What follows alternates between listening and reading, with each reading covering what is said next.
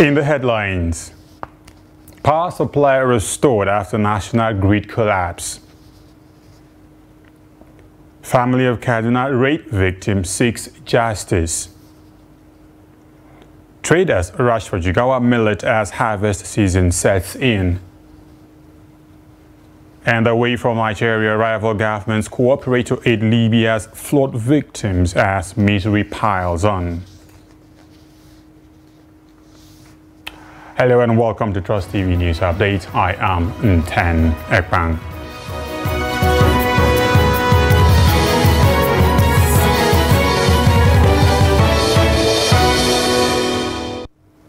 And on the news in full, power supply has been restored after the national electricity grid collapsed on Thursday.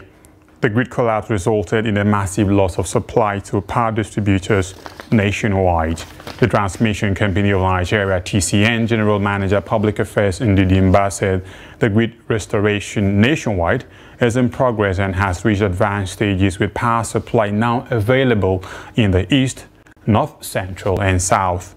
The Transmission Company of Nigeria, TCN, had earlier confirmed the collapse of the national grid, but assured that efforts are in top gear to fix the problem. While explaining the reason for the collapse, the TCN said it occurred after a fire incident on Kainji Jeba 330 kV line 2. But added that the matter is being investigated with a view to forestalling future occurrence and also to strengthen the grid. Our residents of Zangon Kabukawa community in Batagawa local government area of Kaduna State say they have no running water, schools or any social amenities that can guarantee the sustainable socio-economic well-being of residents there. To this end, they want the state government to come to their rescue through the provision of basic social amenities. Abdullahi Yamade visits the community less than a kilometer from the town to speak to residents on some of the challenges bedeviling the community. The report.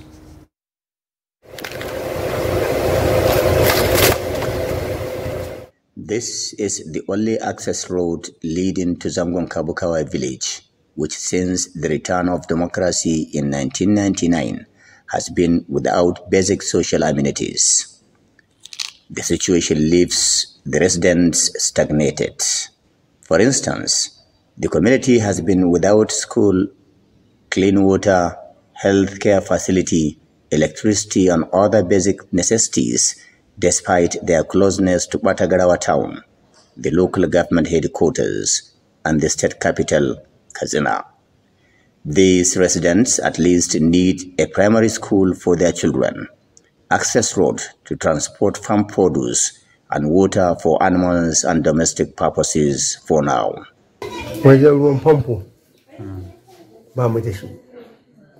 Zangon Kabukawa has a population of over 5,000 people and is without even a school.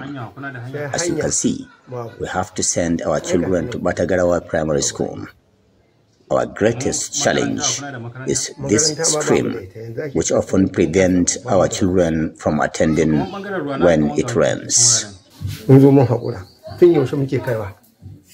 This overhead tank has been there without a functional borehole. An attempt to provide the village with water has not seen the light of the day.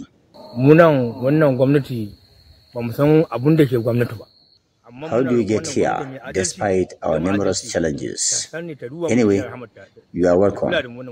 Please help us to tell Governor Diko Umaru Rada to come to our rescue. He is our last hope. The residents believe democracy has failed to change their fortunes for the better after decades of sufferings. Abdullahi Ismail Ahmadi, Trust Television News, Katsina. Operatives of Operation Safe Haven on Wednesday said they have captured the suspected killer of one Dorothy Jonathan of Afana village of Zangon Katab local government area of Kaduna State. The woman was killed on Friday in southern Kaduna area of Kaduna State while fetching firewood in her farm. In a statement by the spokesperson of the operation, Captain Oya James, he said the suspect, Lot Daouda, who confessed to the crime, alongside an accomplice who is now at large, was arrested through a manhunt launched by troops of Operation Safe Haven, who acted immediately based on credible intelligence obtained. Captain James said Operation Safe Haven will continue to do everything possible to bring all perpetrators of the crime to justice in southern Kaduna and its environs. A young lady in Kaduna is demanding justice against a commercial tricycle rider whom she alleges raped her while taking her to an agreed destination. The suspected rapist, she said, threatened her life before sexually assaulting her. Trust TV's Bello has more on this report.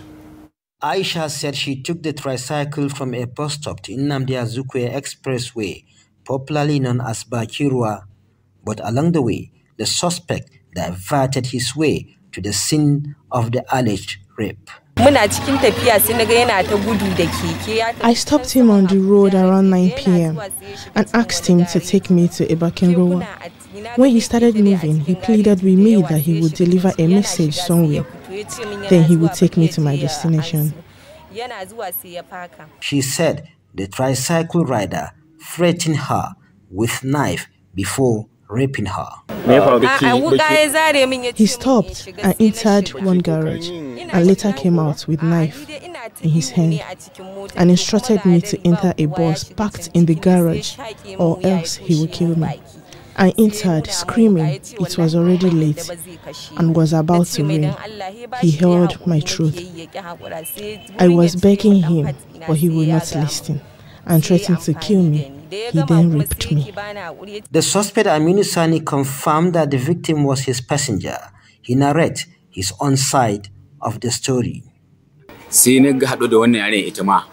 I met her on the road and she stopped and asked me to take her to Bakirwa. When we started going, she asked me whether I am married. I asked her why, and she said she had a quarrel with her parent that she wants to pass the night at my place. A security man, also accused of conniving with Aminu to rape the victim, speaks. He came with the lady and told me that she has misunderstanding with her parent. He asked me to allow her sleep in our place, which I agreed. I was trying to change my clothes. When I came back, I saw her in a terrible mood. I demanded to know what happened, and she told me that he raped her, and she has never done such a thing. I removed my clothes in her front, but I didn't do anything to her. The family of the victim has reported the matter to the Rigasa Community Security Outfit, who arrested the suspect and handed them to the police for further investigation. We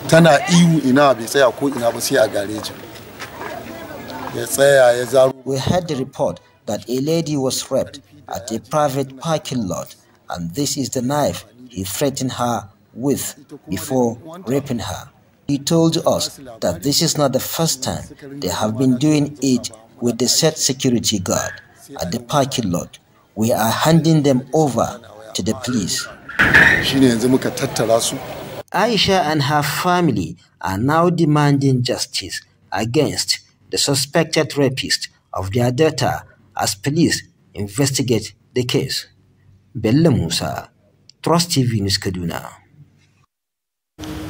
The Niger State government has announced plans to reopen 11 out of the 42 public schools shut across the state due to insecurity. And recall that the state government had shut the 42 schools in 2021 at the peak of the frequent invasion of some boarding schools across the state, but later reopened some and shut the 11 which were more prone to insecurity. Mostly affected were female students across the state, especially the kidnap of 99 girls from Salihu Tanko Ismaila School, Tegina in Refi local government area. Despite all steps taken to secure their release by the state government, local governments and communities involved, the students, mostly female and children, spent almost 90 days in the kidnappers' den. Some of the schools to be reopened are in Wushishi, Lavon and Gurara local government areas of the state.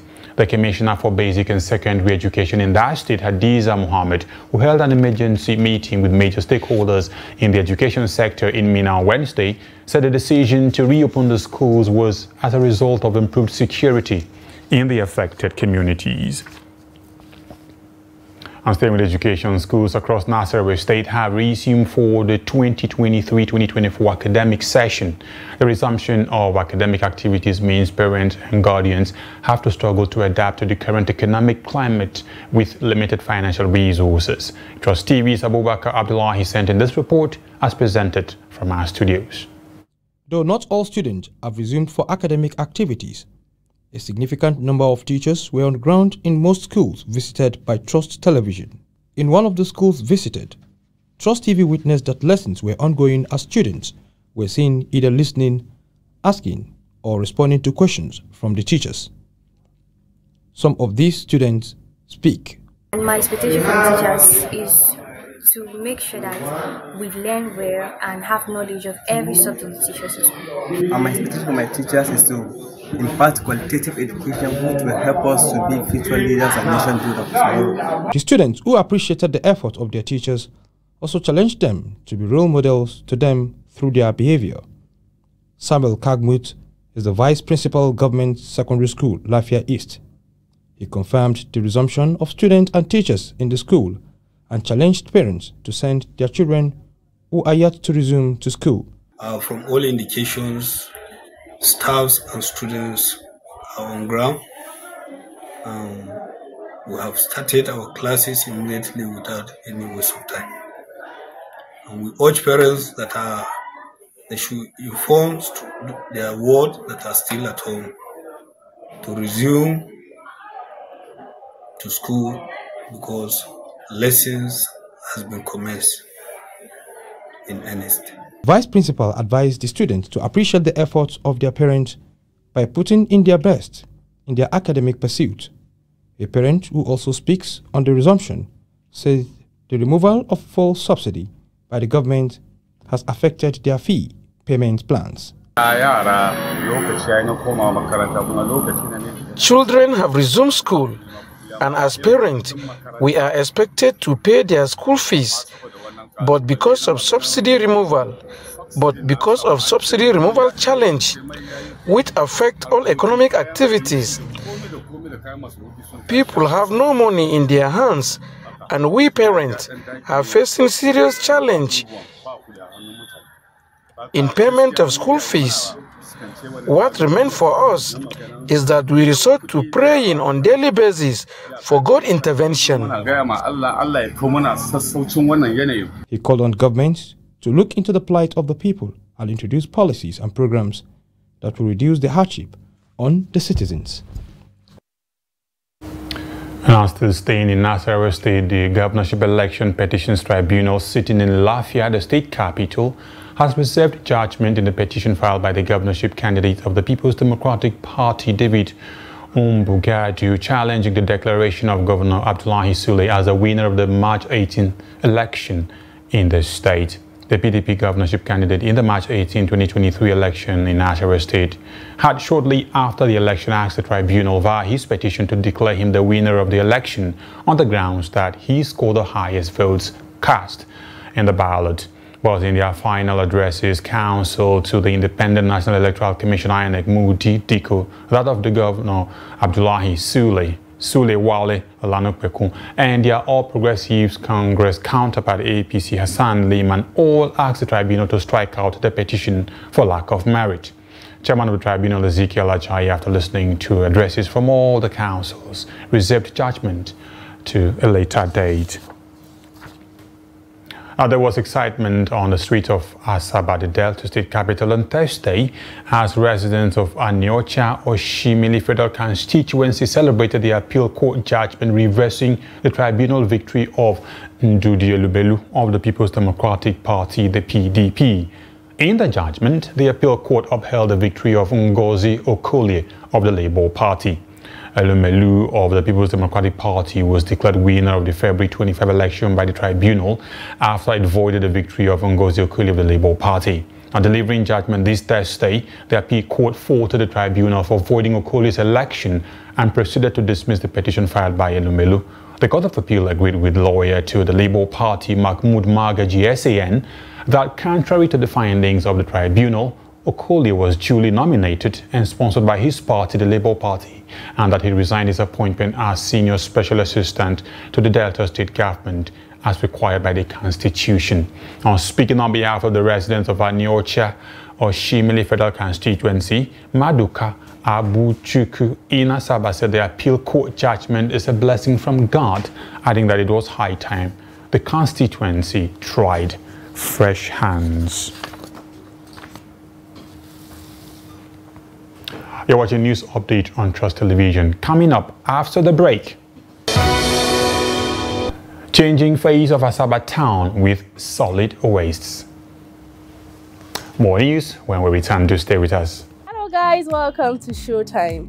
I don't even believe there's any other industry that will handle me like a movie industry. Yeah. I told you I'm deep and soaked into movie industry. In secondary school, there's Fatima and Mariam Adamu, and then we sort of took the names of the characters in that cartoon. I think entertainers themselves need to wake up and smell the coffee and say, diversification is the way to go. Yes, you can sing or make great beats or act in a film, but what else can you do? I became one of the best makeup artists in Nigeria. I won AMA Award Best Makeup Artist. Do you think we are fools? I'm not a fool too. When I talk to you, you start straight. Attention!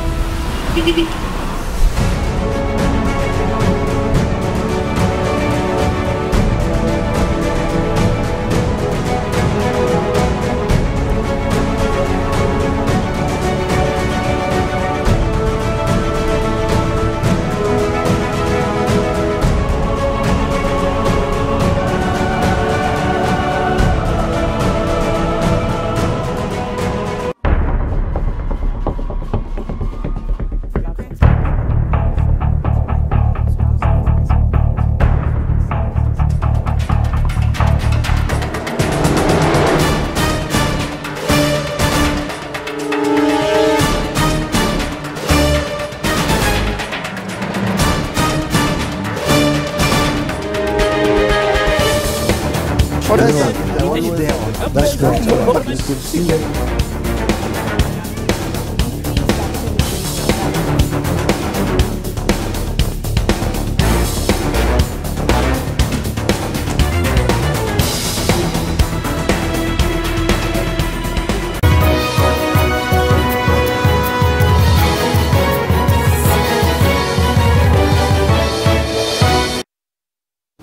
Welcome back. If you're just joining us, you're watching the news update on Trust Television. A recap of our top stories.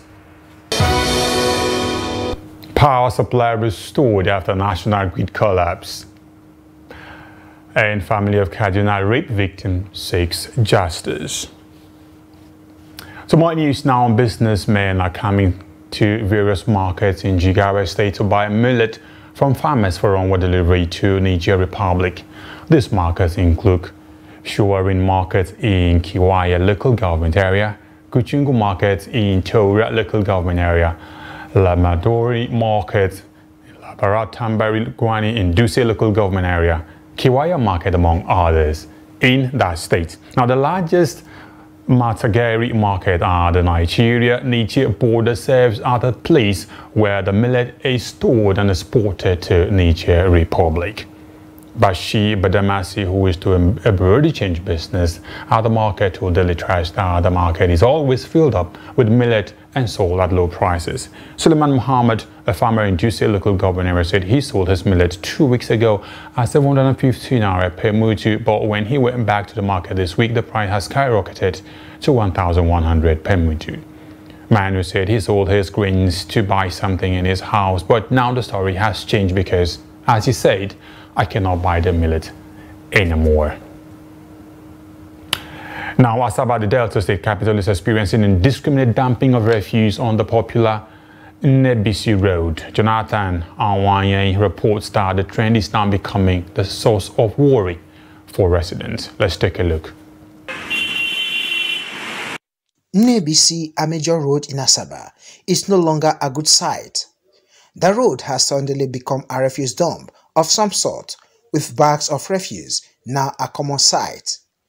It is a situation that has become a source of worry for some residents who now worry that the practice could cause an epidemic if not addressed immediately. So with the way where this thing then it not make sense, and if they not take any action between now and weekend, I think Asaba go dirty. That dirty where they there now, the dirty no good, because as they there now, the environment is very dirty and it's smelling everywhere. Put these things in place, bring measures so that whatever that throws can or any dirt outside it should be fined for it. On the part of government, it is not for lack of thoughtfulness, but the permanent secretary of the Ministry of Environment, Dr. Mini Oseji, says that government and the waste evacuators are having some challenges. Foremost, it started with residents who did not have subscription with the private sector participants. So rather than paying between 1,005 and 2,005 so that the private sector participants can come and cut away their refuse, they chose to come out in the night and go and dump it. She, however, suggests ways residents can mitigate the situation in the meantime. So before I dump my waste and keep it for the private sector participants responsible for cutting away my own household waste, I first remove all the plastic bottles and I recycle the plastic bottles. We have a number of plastic recycling companies. I also remove paper, I remove cartons, and all those things. You open a packet of cereal, I remove it. So I pack all those things and I store them, and when they have reached a sizable quantity, I take them to the integrated waste management facility, and there I put it, and they actually give me remuneration. So the question now is, how do I get every resident in Asaba to do this while we are trying to deal with the problem of ensuring the dump site is function? It is expected that the eyesore is not allowed to linger in the interest of the people's health, as cleanliness is said to be next to godliness. Jonathan Awanye, Trust TV News, Asaba.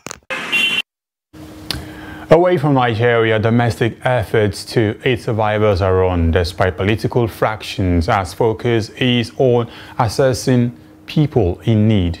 It has now been more than 3 days since Libya's eastern port city of Derna was practically flattened as Storm Daniel unleashed its wrath on a city that was mostly fast asleep.